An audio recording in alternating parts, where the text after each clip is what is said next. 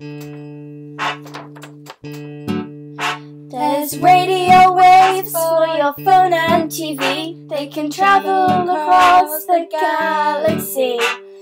Microwaves to heat stuff up quickly. La la la la la la la la la la. Infrared to show you where it's hot. Snakes can see it, but we cannot. Cameras and torches use visible light, which is responsible for the sense of sight. Ultraviolet gives you a tan. We can see it, although bees can. To look for a bomb, you could use an X-ray, but prolonged radiation can cause cell decay. Gamma rays harm our skin and bones, and can change the properties of semi-precious stones.